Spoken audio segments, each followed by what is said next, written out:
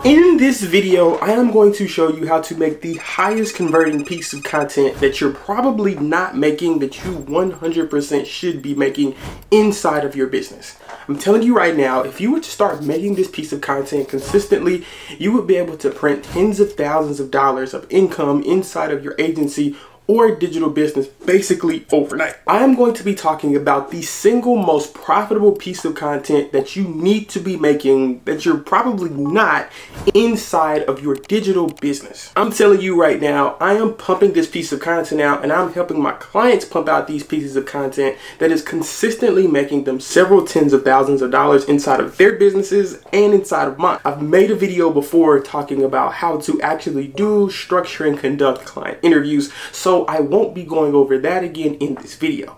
Instead, what I will be doing is driving home the point why if you have not started asking your clients to sit down and do interviews with them, you need to stop everything that you are doing and do that right now. If I had to take a guess, I would assume that a lot of you guys probably haven't started conducting your client interviews simply because you just don't know how impactful they are. Like if you knew how much money that would make you, you probably would be doing it. So I'm basically going to drop down the veil on why client interviews work so much, the psychology behind them, where to place them, and why they just make so much money. Think about things like this. There are a few different ways that you want to show up to your prospect before they actually become your customer. The first thing that you want to do is you want to provide undeniable proof that you are the industry expert and the person that is the best in the world at solving their unique problem. That might sound like a big, grand, and very difficult thing to do, but truthfully, it's not. And the easiest way to do it is to have somebody else that's not you say how good you are at a certain thing. And that is exactly what your client interviews do. Think about things practically. A lot of times in B2B sales, we think about things from our perspective instead of the perspective of the person that we're selling to. Generally, whether you're doing an inbound or outbound campaign, people don't know who the heck you are. Wait a minute. Who are you? So you have to tell them. And what will work better than anything else is having someone else tell somebody who you are. When you sit down in a client interview structure, you are preventing any miscellaneous things of happening, and you are putting undeniable proof in someone's face that you're not just good at the thing that you say that you're good at, but you are the top 1% at solving problems, because most people cannot get their clients' results. So when you have a client on an interview with you that is saying, hey, this agency got me these results, and I never would have gotten these results unless I worked with this person. And you're making it a fun conversational style thing that's not boring, that has a lot of industry jargon so people know not only that you're good at it, but the person that you interview actually runs the business. You are undeniably the person that they need to work with, because obviously if you can get results for this person and they're crazy and outstanding results like the thing you're doing on the client interview call, then you should be able to get results for the person that you want to sell to and basically all the prospects inside of your business. Now, that is the clear and sort of the obvious thing that client interviews do. They position you as the industry leader, that if somebody has a problem that you help solve, that you are the go-to person to helping them solve them. Now, the funny thing about client interviews is a lot of my clients say, look, Cam, I am producing a ton of client interviews, but they never get any views. And my thought and my idea is always, it's because you're not a podcaster. And in most B2B spaces, the industry or the people that you're talking to is very, very small. So instead of relying on algorithms or basically YouTube search to get you in front of your clients, don't even think about client interviews as serving those purpose at all. The biggest purpose that client interviews are going to serve is you directing people to them. I like to call this content placement. So putting content in strategic, what I like to call drop-off points of your sales process. For example, one of the biggest drop-offs is when someone books a call on your website. So basically all of your marketing works. You put in a ton of time, a ton of energy to get someone to actually book on your calendar link, and then they do it.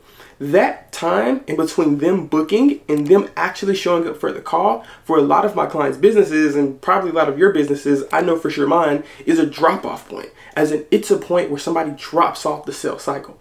They can book a call and then basically vanish into the ether, never to be seen from or heard of again.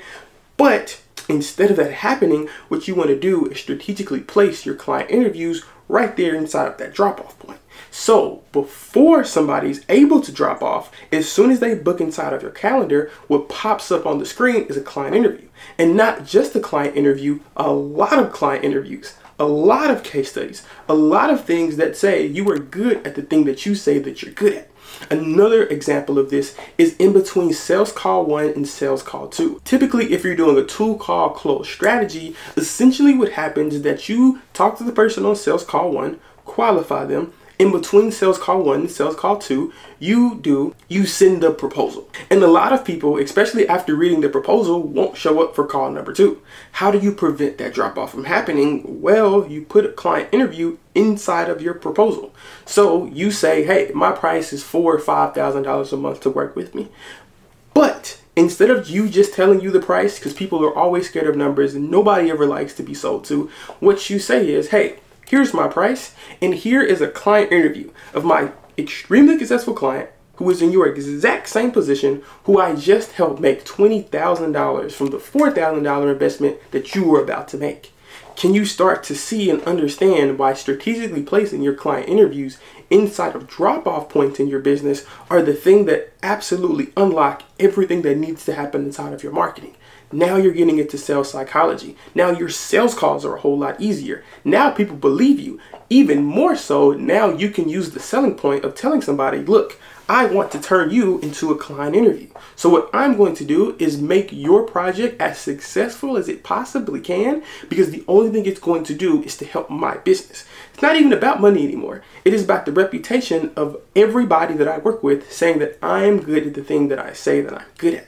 I'm trying to tell you guys, producing client interviews and then strategically placing them inside of drop-off points in your sales process is the unlock for your business. It's the answer that you've been looking for. It's the thing that works over and over again and will continue to work until the end of time.